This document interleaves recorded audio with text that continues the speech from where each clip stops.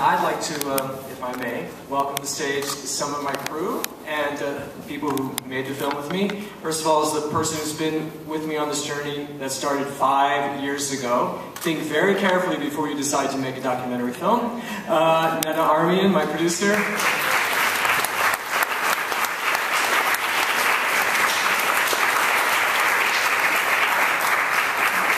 Jeffrey Schwartz, my producer.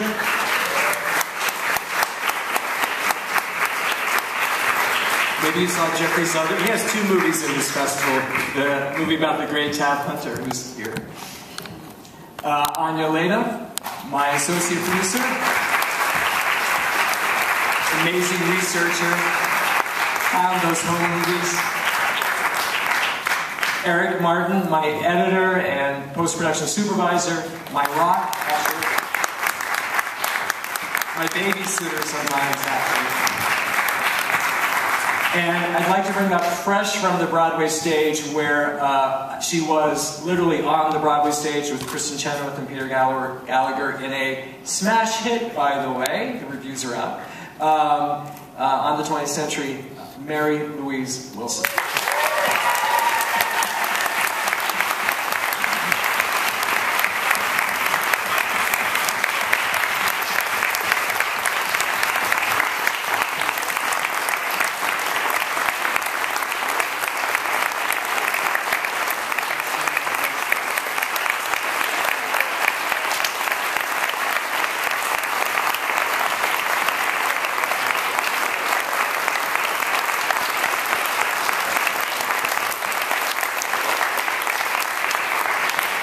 Just want you to know she got in at 2 a.m. last night. She left the Broadway Theater and got into a car to a plane to here. So to be here with you tonight. Thank you so much for doing that. Okay, I just sort of lost it for a second there. It's a real honor for me as a character actor since I was 6 years old, and now I'm much older than that. It's been a long time. It was a real honor for me. But for you, Ron, you predominantly have made your life as a screenwriter. Academy Award nominee for Philadelphia. Just a beautiful film. Yes.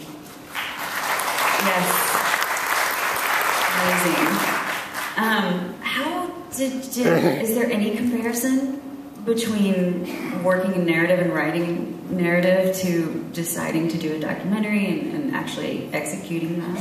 Well, you know, I think a good documentary is a good narrative, you know, and tells a good story. So, and that's something that's in my nature. It's just what I do. I like to tell stories. I sometimes hold court and bore people to death by telling stories sometimes, I think. I love telling stories. I dream, and in my dreams, I rewrite my dreams sometimes. So it's very natural for me, you know, to go there and tell a story. But, you know, I have to say, these things sometimes become mutual admiration events, you know, but it's true. Making a documentary film, the subject is so important, and I have a subject that she can't help but be articulate, brilliant, and funny. And it was such a blessing. You know? So let's just point the camera at Mary Louise and like eat lunch, and somehow something would happen. And did you feel that you fashioned sort of the story as you went along, or did you plan that? You know, I think the truth of documentaries is that, you know, we sort of sometimes we go to search for the truth, and then we sometimes nudge things to happen in a certain way. You know, we arrange things like, hey, Mary Louise, maybe you'd like to have lunch with your old friends. You know, and it seems like they thought of it, but actually, you know, why suggested it. But, you know, I didn't tell them what to say. Right. Does anyone have any questions here? Yes, sir.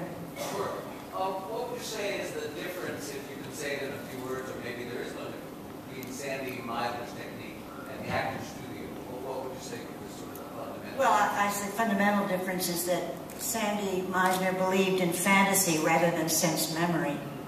That we all have these, you know, if you have a pet that you adore, you sometimes fantasize about the pet's death. You know, you can actually have a whole emotional life that comes from your imagination. That's the main difference. Yes. I want to thank you for coming here today. And I want to tell you that one of your students brought me to tears in the scene in the production, and I'll tell you who that was afterwards. But that means you are a good acting teacher. You learned how to do that. I wanted to know what was the hardest part you ever confronted. Did you hear the question? What was the hardest part she ever confronted as far as teaching actors? Oh, teaching? No. Sorry. For myself? Yes. For myself. Oh. Performing. You mean Yeah. hardest role? Yeah. Grey Gardens wasn't tough. I was in bed. It was fun. Boy. Was it The Witch? The Witch was, no.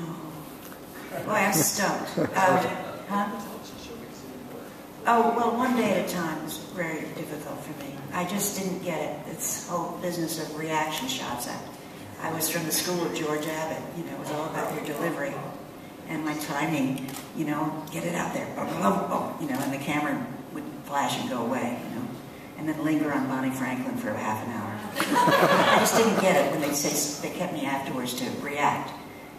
I said, to what? They said, we just need some reaction shots. I didn't get it. It was tough. Well, can I ask you, Mary Louise, what was the hardest part about now trying to teach the craft of acting to the actors? Well, you saw it. I keep, to this day, reforming what I would say and help them to do. I don't think, looking at what I kept saying, God, you could have said this, you could have said that, you know, to push them along, you know. But that's, you only get that from experience, you know, from doing some teaching. And one thing I should have told them, that you don't get this in a minute. You've got to keep doing it until you connect. It's like anything you do, writing or playing the piano. You have to write to learn to write. You have to repeat to learn to call up what's in you. But you did tell them they'd be good in about 20 years, actually. Yes, back there. Was the acting class always part of the plan of the documentary, or was her story the original point, and the acting class came into it while you were shooting? Do you, what's that? Okay, thank you. My producer, I usually allow her to direct me.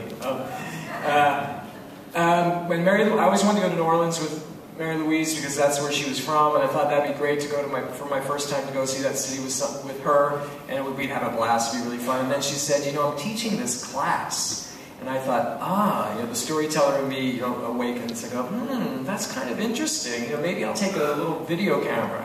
And then she said, you know, I've never taught acting before, and I said, maybe I'll get a professional camera, and maybe I'll even hire another cameraman and a sound person. So the class really, I thought it would give the film a shape. You know, it would have a beginning, a middle, and an end. Yes, okay.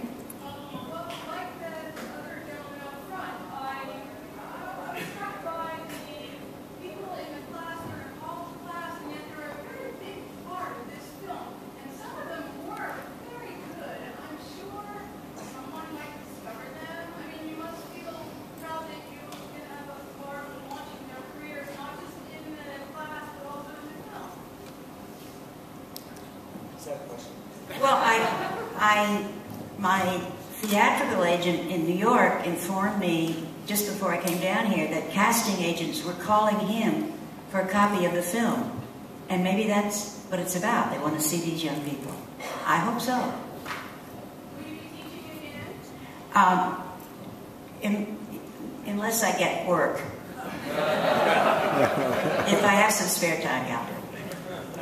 Well, read the New York Times about on the 20th century, and I think she's going to be busy for a while.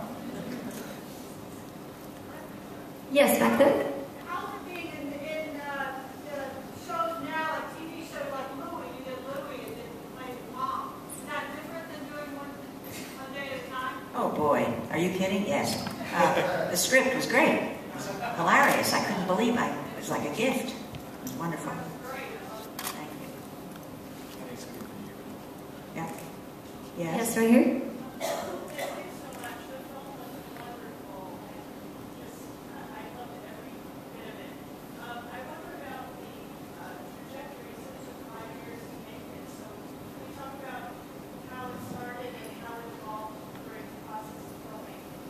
Did everybody hear? No. Well, first of all, she said the film was really wonderful. And I'm sorry, was there a question? No. How did it evolve over 5 years? You know, somebody told me before I went down, somebody gave some good advice. They said, you know, Ron, don't go shoot a documentary and just think you're just going to shoot everything you see. Actually write the script before you go and start. And you might move away from the script. You might discover something and have a story. So it sort of, I kind of knew I wanted to tell her life story. I want to have the class and her life to intersect and interact. And then I think it grew then when I started thinking that it might be interesting to hear from some other people, female actors of a certain age who had a certain experience, and hear how their experiences sort of were paralleling hers and also the students. So that came into it. And then I have to tell you, thanks to my two producers and Jeffrey Schwartz, who taught me about a year ago about the ability that one can use material that is in the public domain. I thought I could never afford all those clips.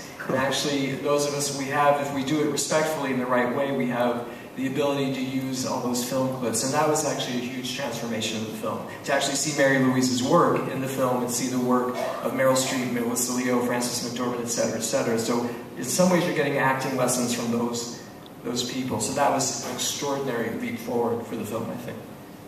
I have time for one more question. Yes?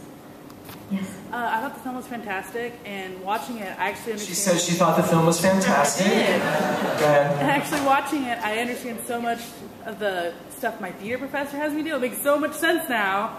But my question is, what's the best piece of advice you've ever received? Any of you can answer. What was the best piece of advice you have ever received? Well, this sounds dumb. Breathe. Hi. Breathe. Take breaths. Yeah. Yeah. Nana, what was the best piece of advice you ever received? That when Ron Naysayer calls you, you don't let him finish a sentence and you say yes. Don't ask for permission to do anything. To do your work. Don't ask for permission. Oh, what you ever do? Work really, really, really hard. Try again. I have a good thing. I met Ron in 1992 on the movie Philadelphia. 92, we were shooting it August. 23 years later, I'm still quoting a line from that movie that helps me every single day, both when I'm telling someone something or when I need someone to tell me something. And I always say, explain this to me like I'm a 4-year-old. That's one line. And then the other line, which gets me through my professional and personal life, every problem has a solution. Thank you. Thank you all for coming. Be sure to cast your ballots on the way out.